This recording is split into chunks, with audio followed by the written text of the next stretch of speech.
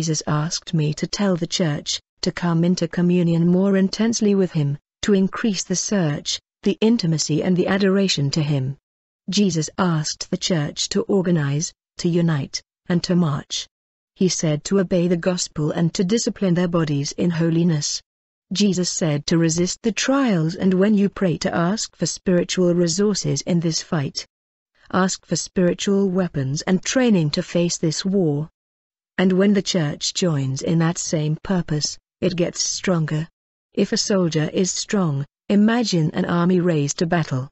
I had a vision of a soldier equipped with armor.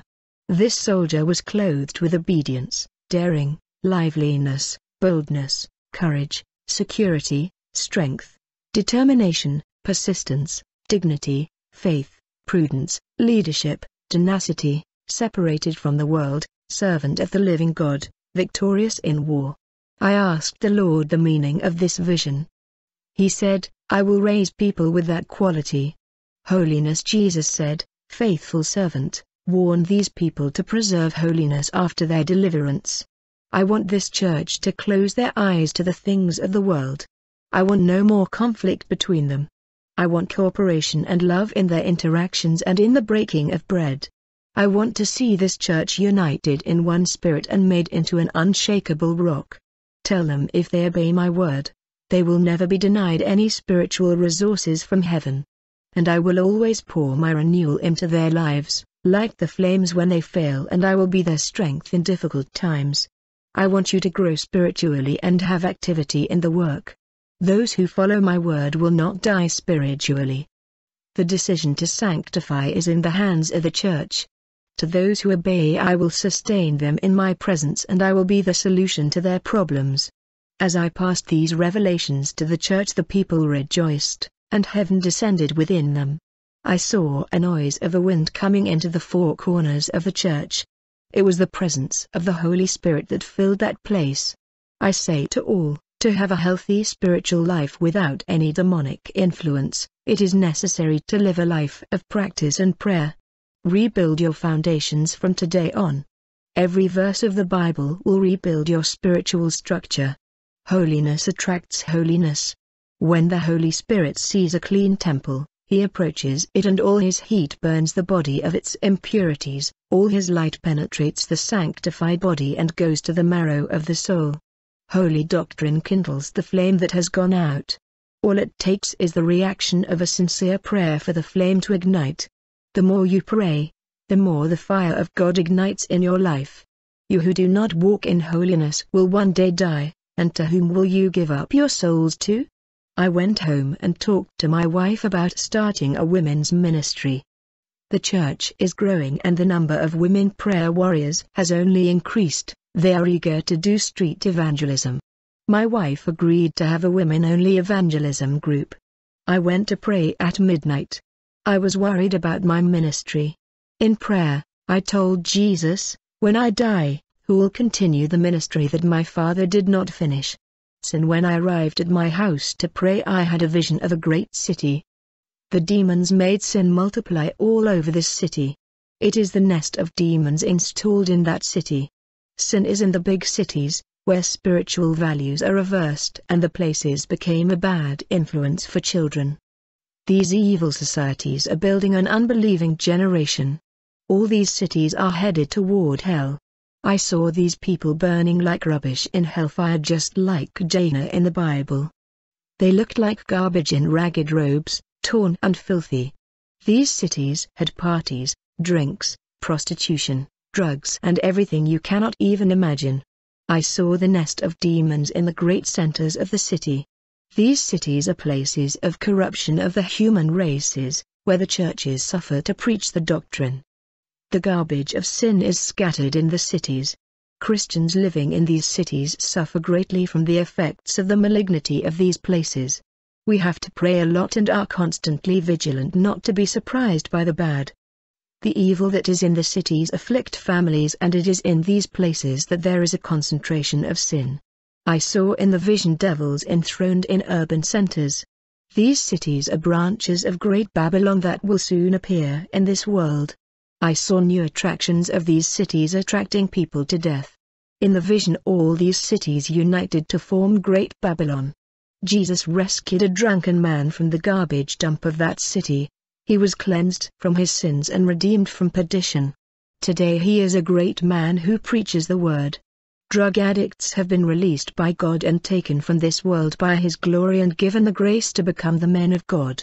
There are still teachers who teach the pure word of Jesus and take good care of the sheep so they do not get lost. They have brought the people deceived by the false prophets to the holy fold of God. These sheep are clean with the word of God and healed of false doctrines. Sick souls are being cared for by serious men who do not mix the holy gospel with false doctrine. Seeing this vision, the Lord said, "My servant shall protect the flock from false doctrines and forbid them from attending false preachers' preaching. They have their names written in my book of life." Jesus showed me in the vision a flock that belongs to a shepherd. The herd was covered in wool and wounded. Jesus said, "Look how this flock is enticed by the false prophets." Spiritual warfare, 5 plans of Satan. I will reveal the 5 plans of Satan to destroy an entire church that walks in holiness. The first plan is theology and human knowledge. No theology written in books or taught in courses fights sin hard. Today's theologies come with a teaching that nothing is a sin.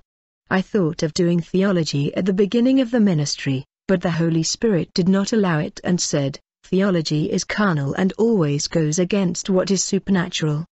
The experiences that you will have, no book of theology can explain." Many men who had faith in spiritual things did theology that killed their faith. Theology has denied my truth. The second plan of Satan for the church is to gain the greatest number of souls from the churches of truth. The third plan of Satan is to cool the church, causing the people not to pray, only thus will it infiltrate the church. The fourth plan of Satan is to bring sin into the church, taking away the spiritual authority of the people. The fifth plan of Satan is to win the minds of the people, with the doctrine of blessing and wealth. He wants to replace the gospel of holiness with the gospel of prosperity. Spiritual warfare through darts. These 5 plans of Satan are to gain the lost territories and reign within the church. The doctrinal confusions that came from theology is a weapon of Satan to win souls. What is at issue in this war is the crown of the eternal life of believers.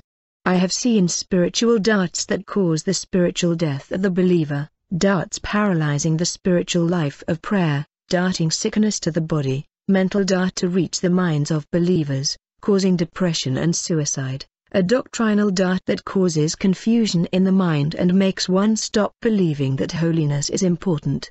They threw these darts at a long distance. These darts did damage to the spiritual lives.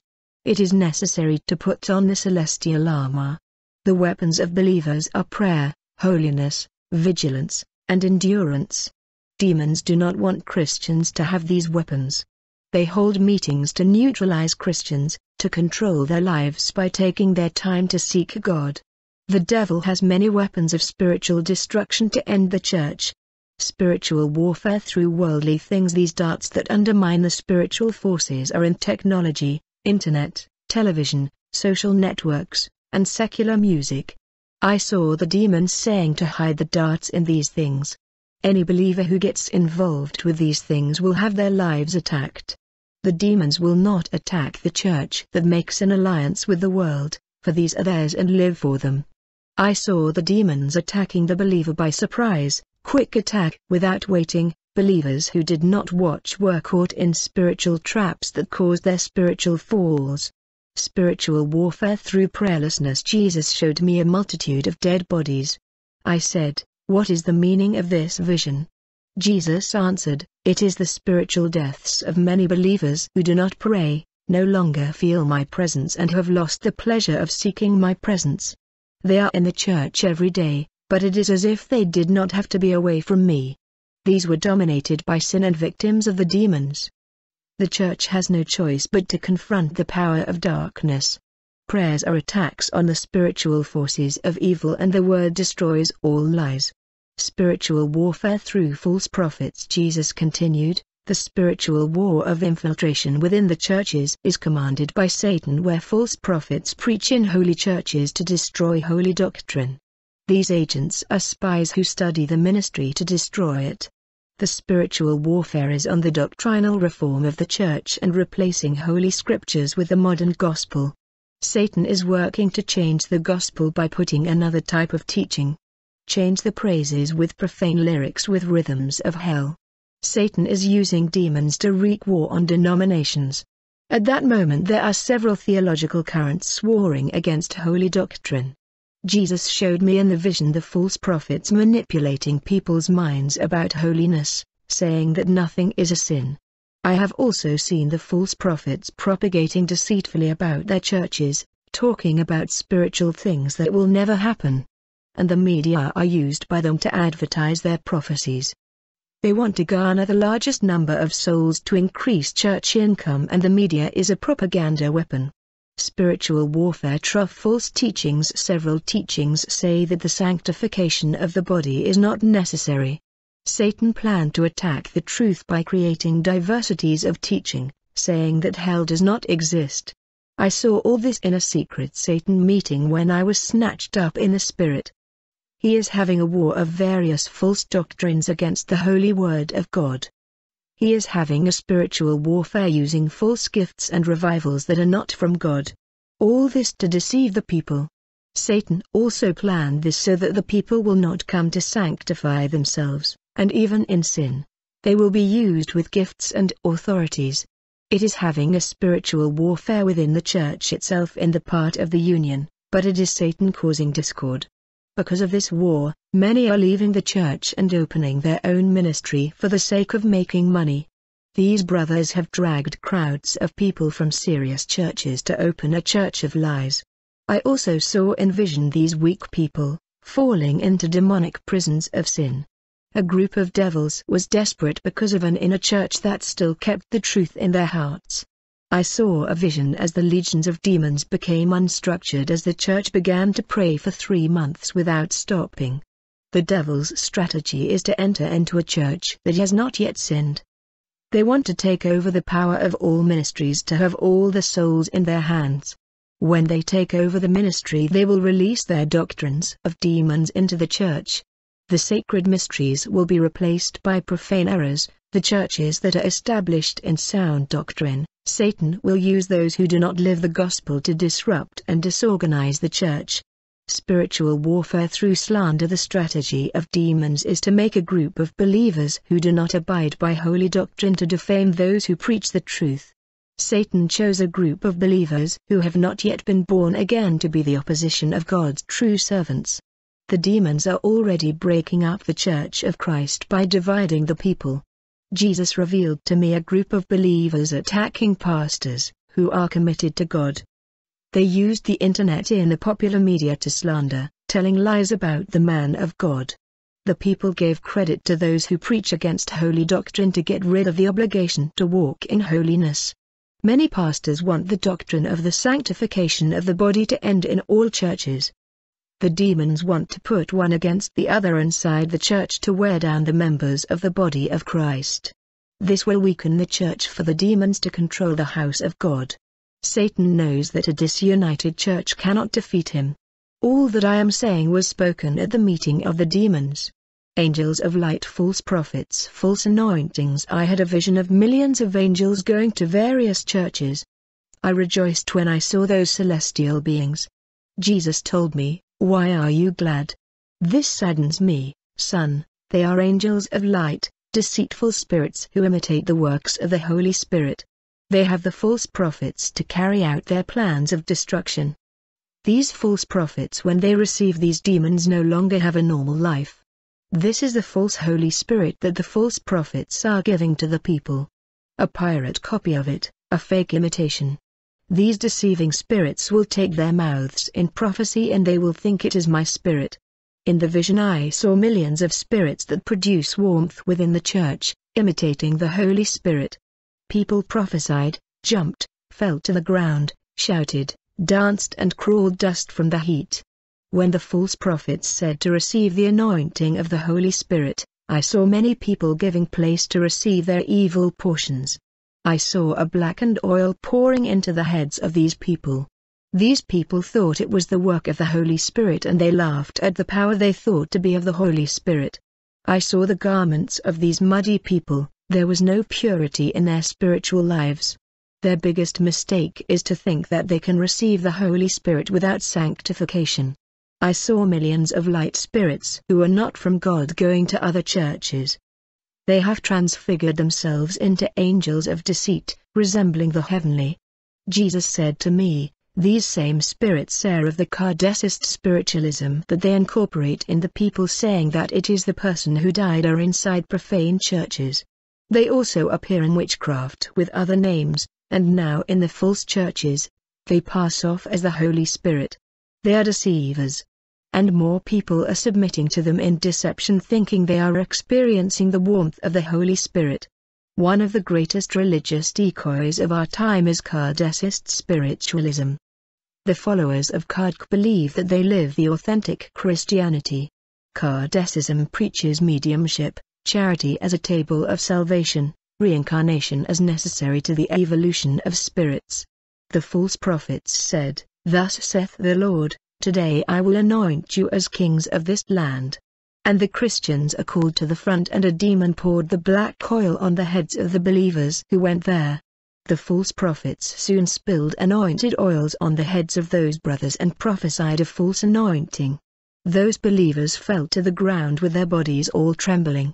From that moment they were raised with the same authority of the false prophets to perform their false works. They received false gifts to perform miracles invested with the authority given by false prophets. Jesus showed me the filthy waters coming out of the interior of these false prophets. I saw a demon say, "I reign in this place, I am their God, they do my will, I will operate here until they receive their crowns of eternal life." The demon gave a terrible laugh. I saw the demon of sensuality masquerading as the Holy Spirit. He uses sensual women in prophecies. False churches in the vision. I saw devils speaking of sects and false churches. One of them said, "We are feeding their souls with our teachings. We have great religions that work in our favor. We are penetrating the churches through false doctrines. The shepherds spread our teaching by poisoning the body of Christ. We are entering very slowly into the true churches without them to perceive. Churches that are closed to the things of the world and forbid everything are already putting our words in the mouth of many without them knowing that they are already preaching our doctrine. Our theology that has entered many churches in worship services teaches that nothing is a sin. We use our agent to preach our concepts of new doctrines. The shepherds are not watching and call our agents to preach. And the teachings of our agents are already being copied by serious pastors. And the church is nurturing our food, taking possession of the false teaching. We are responsible for varieties of doctrines that are being scattered throughout the churches. We are building a people based on the false doctrines that are already part of many churches. They are growing in our grace and in our knowledge. We are developing a new church far from what the apostles planned. Our teaching comes with darkness to blind the shepherd's understanding. There are few who preach the truth and there are many who preach falsehood. The true gospel is increasingly rare in churches. This is a victory. Our word is reigning in the churches, and the true gospel is equal to hard gold to be found. We are contaminating the saints within the body of Christ. We invade their territories and we are gaining more and more space. The pulpits are already ours and we are sitting in the chairs of their altars of the churches. The internet is full of our preaching that is taken to the churches. Every time they feed on our word, they feed on us because we are the false word. We are in the prophetic acts of the flesh. We are the theology of positive confession. We are the theology of prosperity. We are the theology of healing and the miracle without salvation. We are the theology of liberation. Just as the man in white in his word produces life, our word produces death. We are the truth mixed with the lie. We are spreading false prophecies, false revelations, false miracles, and false healings. And the people of the church do not know how to discern what is from their God and what is ours. They are unnoticed and we are causing confusion within the churches. We are having the false birth of those who become churches that prostitute themselves with Satan. This new spiritual birth is not from God but from the devil. One is not born again where the lie is preached or it hides the truth. This generation that is becoming the false gospel also has a false birth that comes from the darkness. Satan implanted his spiritual embryos within the churches to give birth to children in the deception of the false doctrine. You can be a good person, a good worker, a person who likes to evangelize and have a spiritual birth, but still not be in the true gospel. Jesus has shown me in the sight of multitudes of false disciples being produced by the world through false teachers. They trained young people and sent them to make souls in their homes. The number of these disciples is frightening. They had no notion that they were taught by the false shepherds. They were deceived and taught in the false gospel that they spread within homes. They even hold meetings in their homes. But I say that you do not earn a soul for the kingdom of the heavens by teaching a liberal gospel without renunciation. The kind of demons I saw in the vision led to false doctrine for the church, and with the time they come back to see how much the church has become corrupted. And several churches have already been contaminated. These demons were able to install the false gospel within these churches. They need legality to enter into the church system. When the church agrees with the doctrine of demons, there is a spiritual prostitution. From this prostitution, anyone who joins such a church will bear the fruit of her relationship with the world.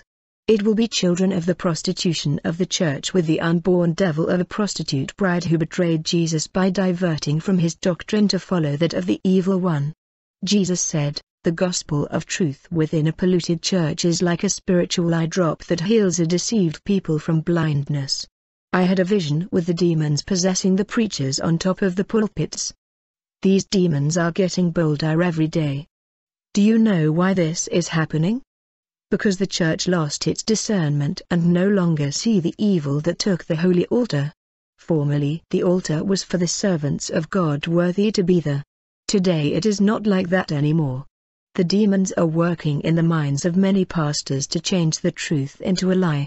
I had a vision of a devil with an evangelical book in his hand. Jesus said the truth mixed with a lie is in that book and no one notices. A mixture of two types of water cannot flow out from a single source. Neither can light be in communion with darkness. How can the truth mix with the lie together? For these devils everything is possible. Good and evil are in alliance. These demons are intelligent. They know that they cannot destroy the truth and do away with the churches. Matthew 16:18 And I say also unto thee, that thou art Peter, and upon this rock I will build my church, and the gates of hell shall not prevail against it. Satan's plan is not war but union by making the church covenant with the world to weaken it. Unite the lie with the truth to destroy sound doctrine. I had a vision of an evangelical book. And out of it came snakes when people opened it. They were pricked and the venom of snakes penetrated their souls. That's how a church is contaminated by false doctrine. These demons are implanting these seeds in people's hearts through false preaching. These seeds grow inside their hearts and become fruitless trees. Inside the book, I saw snakes coming out, I saw darkness in the letters. The demons that came out of this book are deceitful spirits working within the church that carries their teachings. Spirits of seduction. I saw the spirit of the catwalk using a sister. This spirit also works in the lives of models and transforms appearances, leaving them with seductive looks. I have seen the spirit of hair straightening and painting that leaves women's hair on TV commercial looking like a seductress. I also saw the spirit of masculine sensuality, men who wear shorts, walk without shirts, and wear tight clothing on their bodies. I have seen male seducing demons that induce brothers into adultery, fornication, and prostitution. These demons used believers who were not delivered from immorality. They got out of pornographic movies, magazine pictures, and sexy women's Facebook, and enter into their minds of the believers. Catholic and Evangelical Charismatic False Pentecost. I saw a Catholic church where a priest told people to give way to the Holy Spirit. When he said that, the people would fall to the ground and rest in the Spirit. Those people fall into a spiritual slumber when they fall to the ground. I saw the demon of idolatry masquerading as the Holy Spirit and deceiving the priest. I also saw an evangelical church, and the pastor of that church made people sleep. They received a knockout and fell to the ground like dead, and there was a demon responsible for the deceit. False fire. After this vision, I went to visit a church. I had a vision of rains of fire falling from the sky. The church was hit with that rain, but me. I asked Jesus in my prayer because I felt nothing in the rain. The Lord said, "You are clothed in my armor, these drizzles of darkness cannot penetrate your body." Angel of light. False prophecy. Soon after I saw a horrible monster entering the church and transfigured into an angel of light. He appeared to a sister, making her rejoice. That sister received a prophecy from that demon inside the church. She told the whole congregation that she saw the angel inside the church. The people began to glorify God. She said that the angel brought him a prophecy to give to the people and told them everything. I knew it was a demon cheating on that sister. I went home when the service ended, and I went to pray until 3 in the morning. An angel appeared to me and said, "Today I will take you to show you hell." I heard the voice of the Holy Spirit saying, "Do not believe, it is not from God." I cast out that spirit of light that came to bring me a message. The Holy Spirit said, "Those who have a covenant with me, I will not let the demons deceive them." Praying, I had a wonderful vision of the anointing in church. It is sparkling and looks like tiny stars. I always felt the anointing, but seeing it was something extraordinary. This vision I had of the anointing taking the church only happens in prayer. How important it is to pray. It is no use to pray 3 or 4 hours in one day and then not to pray anymore. Prayer must be done daily. Do not let the flame go out, feed it with your knees on the floor. Learn to keep a regular life in prayer. If you want to be used and see supernatural things happen, keep a prayer life. Do not be in a hurry for everything to happen and quickly becoming discouraged. There are a time and purpose for everything under the sky. Elisha waited to be anointed in Elijah's place to continue his mission. Joshua waited for Moses to die and God called him to replace Moses. Gideon stayed a long time in humiliation until he was called by God. David had patience and waited for Saul to die to sit on the throne. The Apostle Paul spent 3 years in the Arabian desert and spent another 13 years in Tarsus before manifesting himself as a missionary. I spent 3 years praying and nothing happened until Jesus visited me. There are Christians who took 2 years of praying before they become a great prophet, others take more than 3 years. Each person has a time on earth to be manifested in his destiny. Learn to be patient and learn to wait on God. Pastors who do not put their lives on the altar are not examples of true men of God in their homes or their jobs. Turn away from the people who lead you to sin, but do not be enemies with them. Help him when he needs you, but do not practice his deeds. Say no to what will make you sin, flee from the appearance of evil. Whoever seeks the truth, help him to find it, and whoever sinned, help him to fix his life. Otherwise, the Christian returns to his old vomit and wallow in his former mud. Be imitators of Jesus. Of what is worth is knowledge without practice and wisdom without the anointing. What good is having Bible seminars and not being vessels of the Holy Spirit? What is the use of knowing the Word and not applying it in your life? Many want to confront the doctrine of holiness. They criticize, debate to destroy the faith and kill people spiritually. Decide today to live a holy life. Make a decision that will change your story forever. Do not change your way of being to please people. Just try to please God. These are the revelations that are passed on to the church. May the anointing of this witness come to build you. Amen. Holiness. Tell pastors that they like full churches. Make no mistake about the number of members. The church is measured not by numbers, but by holiness. A 10-member church that prays and lives in holiness is stronger than a 100-member church that does not do my will and live by practicing sin. I do not like the quantity who do not live my gospel. The demons do not fear churches like that. The church is measured spiritually depending on its position before me. The church has to grow in numbers of people, but also grow in grace. I want a people who surrender to me and put into practice everything that my word teaches. I want a church that is willing to give up worldliness. There is no use in learning my word and not living it. Born again, those who are born again do not return to sin, and they turn away from evil to maintain the purity of their garments. The flesh is weak, but if it is not mortified for the world, it will take pleasure in sin.